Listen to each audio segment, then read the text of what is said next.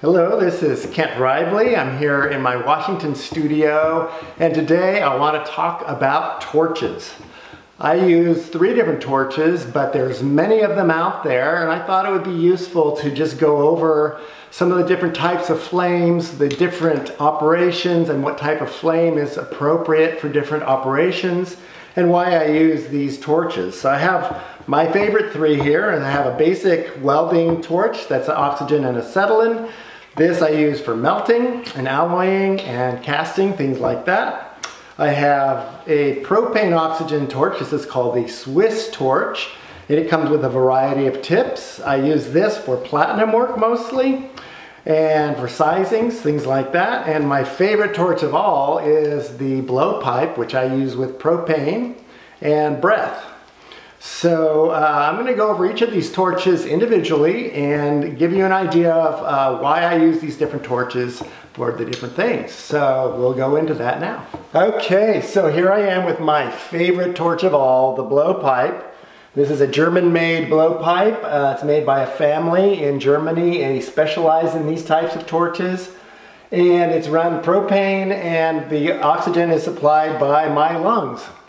So it gives me a variety of flames, but it's really a very nice reducing flame that I use both for granulation and for annealing, but I also use this for all types of soldering like silver and gold soldering. You can get a variety of flames with it. If you just put a little bit of gas in there, you can get a pretty hot enough flame to melt small amounts of gold, like into balls.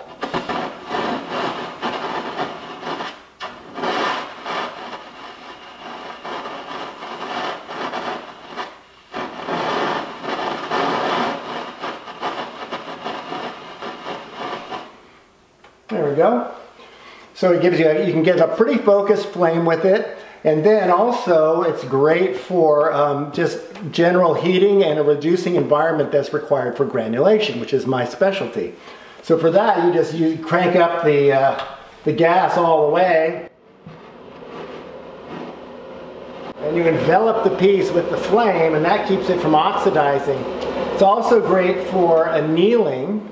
So I've got a piece of copper here that I'm going to anneal and then quench, and I'll keep the flame over the piece as I'm bringing it to the quench bowl so that it doesn't oxidize. And this is pure copper, so that is the most easily oxidized metal at high heat, but you'll see just by keeping the flame on it that it just goes straight to the quench and keeps its shine. So here we go.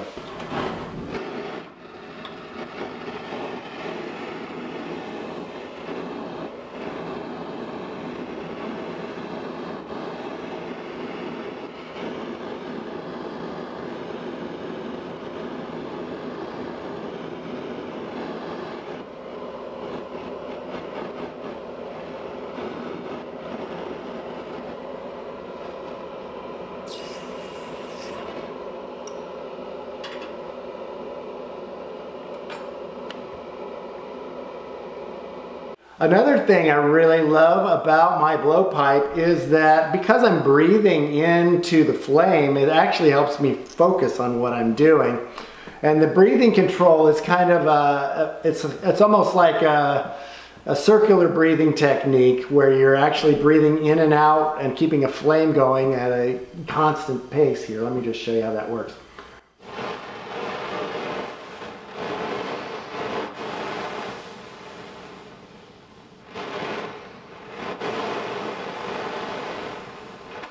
So you can actually keep a flame constant and still breathe in and out by blowing some air out the corners of your mouth and some of the air through the tube. So it's a really kind of a fun learning curve, but it's also a very useful torch and very easy to use once you get the breathing technique down. So this is one of my, this is my all-time favorite torch. And if you feel adventurous, I recommend giving it a try. The other thing I want to mention about this blowpipe, it also has a really nice pilot light that always stays lit, so you're not always having to light your torch. But I wanted to mention that, yes, I'm running propane through this torch, but this torch was actually designed for natural gas. If you run natural gas through this, it has a much smaller flame, much less reducing flame. And the reason I use this torch is because it has a larger orifice which is designed for the natural gas, but it allows more propane to come through so I can get the biggest, fattest, dirtiest, most reducing flame that I can. So when you order, if you want to order one of these are available at Auto Fry. Do not order the natural gas, order the natural gas blowpipe and run propane through it. It's a low pressure gas pipe, no regulators necessary except for a fixed pressure regulator like you would use with a camp stove or some other kind of household appliance. This is run on household gas line. Propane gas line, so that's about the right amount of pressure right there. Okay, so the next torch I'd like to show you is the Swiss torch. This is my hot torch. This is where when I need to get in and out of something really fast, like sizing a ring with a stone, that kind of thing, where I need to melt solder as quickly as possible and then get that piece cooled off before the stone's affected. Or if I need to melt or work with platinum, this is the torch I go to because it's the hottest of the torches I own. The thing I like about the Swiss torch is it's it has lots of different tips that are very easy to change. It's just a matter of unscrewing the head and then screwing on the other. So we have everything from a micro torch, which is this. This has also 3 different sized straw-shaped tips. And that's for getting really into really small areas. So you have a micro torch all the way up to a massive platinum melting tip here that really could just pretty much melt anything you have in the shop. So it's a very useful torch in a lot of ways. The thing about it, of course, is it's a very hot, oxygen-rich flame, so you have an oxidizing flame with this. It's not appropriate for doing granulation or annealing, that kind of thing, where a reducing flame is more in order. So what I'm going to do right now is do a quick little platinum solder joint here using this micro tip and just show you how that works.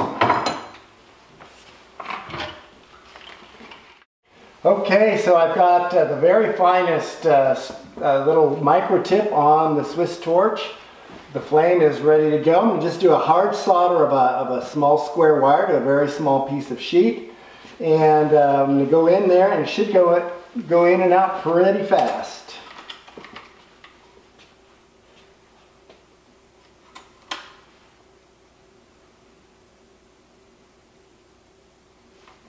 Bingo. So there you have it. That's the Swiss torch micro tip.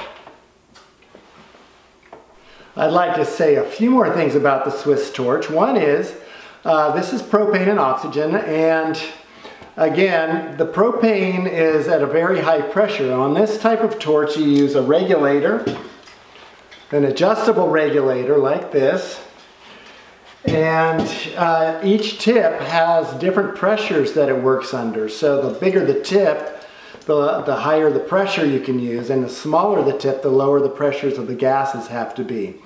The thing with propane, which is interesting also, is it uses 4 times as much oxygen to burn as acetylene does. So it gives you a bit more of an oxidizing flame. So the next torch I want to show you is the acetylene oxygen torch, which I use for most of my alloying and melting operations. And so that's it for the Swiss torch. I really love this torch. It's very functional, and now we'll move on to another one. All right, so here we are with the acetylene oxygen torch. This is a basic welder's torch. This is a medium tip, and this is what I use for heating metals in crucibles mostly. So that's either for melting metals for casting or for creating ingots and alloying gold. So what I'm going to do here is strike it up and melt a little bit of gold here. So you need to wear goggles with any oxygen torch to protect your eyes. And we'll go here. So this is a nice flame. The thing I like about acetylene is it burns a little bit hotter than propane, but uses a lot less oxygen, about 1/4 of the amount of oxygen that propane does.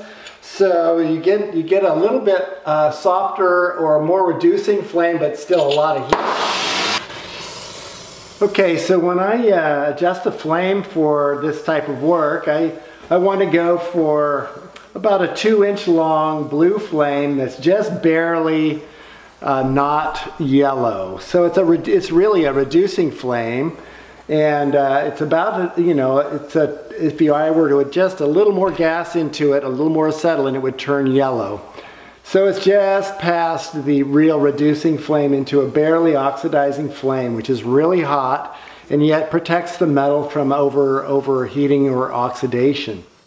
So it takes about 2 or 3 minutes to melt the gold. This is a gold alloy I'm making right now. It's silver, copper, and gold in the crucible that I'm melting together. I've got it placed underneath my ingot mold because I would like to warm the ingot mold as I'm heating the gold. And this is just the way I like to heat my metal when I'm melting. I do the exact same process for casting. I always keep my flame moving, so I'm not heating anything too much at one time. I keep the flame moving around all the metal so it's not heating one spot more than the other. And I use a stirring rod to remove extra flux. I use borax as a flux. And the stirring rod is graphite and stirs the metal so that I make sure everything's melted, but most importantly, make sure that the fine gold, which is the last to melt, is all melted and everything is mixed together properly.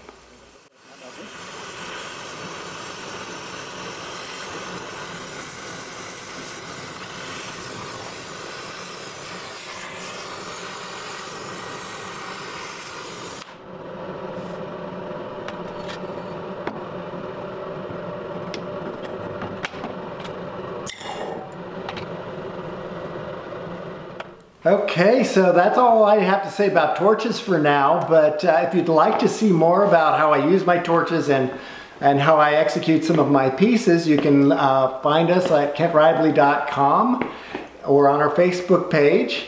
And we have a lot of interesting work in progress being shown there that I think you would really enjoy. So I hope to see you later, and thanks for joining us.